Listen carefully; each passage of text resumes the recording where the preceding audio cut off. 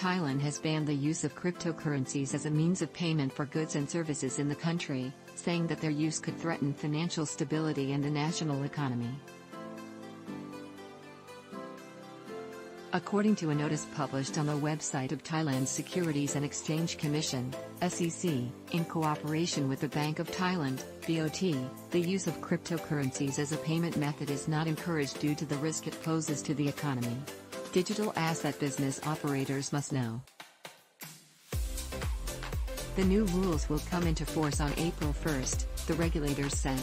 They added that operators of digital asset-related companies, including crypto exchanges and other centralized service providers, will have until the end of April to comply with the rules.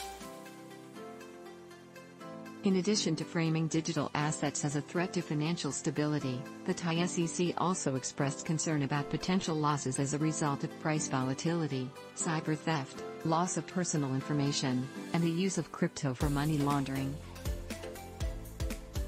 The notice further said that if a provider of a digital asset service finds out that a customer uses its service to pay for goods or services, the provider must notify the customer that such use is a violation of the terms of service.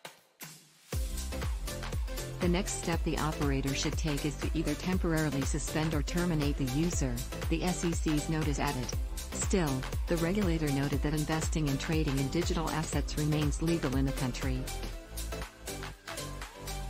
It also said that both the BOT and SEC see the benefits of various technologies behind digital assets, and that they support the use of technology to further innovation.